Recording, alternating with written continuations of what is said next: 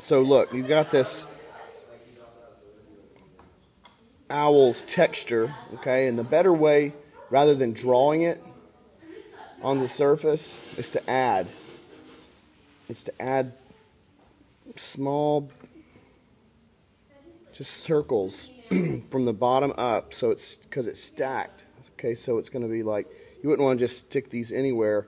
They're layers, okay? So if I put like one here, can you see it? Is that up on the screen still? Mm-hmm. Okay. And then I put one over it, like that. Just layer the bottom. See, it's nothing. I'm just pinching little pieces of clay off. You see it? You see what's happening? Pinch little circles of clay. So instead of drawing,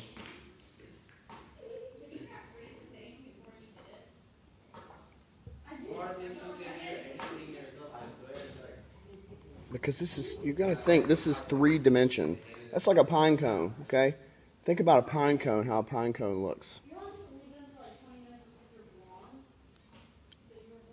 All those little petals are stacked. So you create that texture. And all I'm doing is smoothing the very top of it. So instead of these little drawings,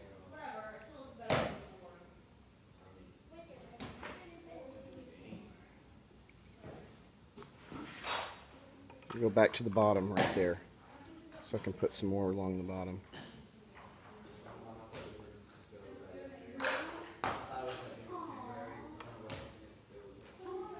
So I'm just pinching off some clay, kind of squeezing it a little bit,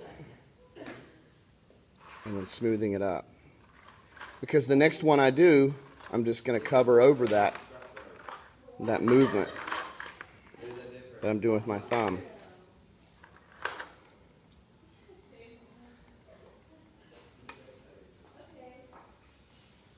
Okay, you see that? So which looks better? The drawing or the real thing? It was rhetorical. I mean, of course, you got to remember, I've been doing this a long time. So I've learned a lot of tricks. I've been doing this for almost 25 years.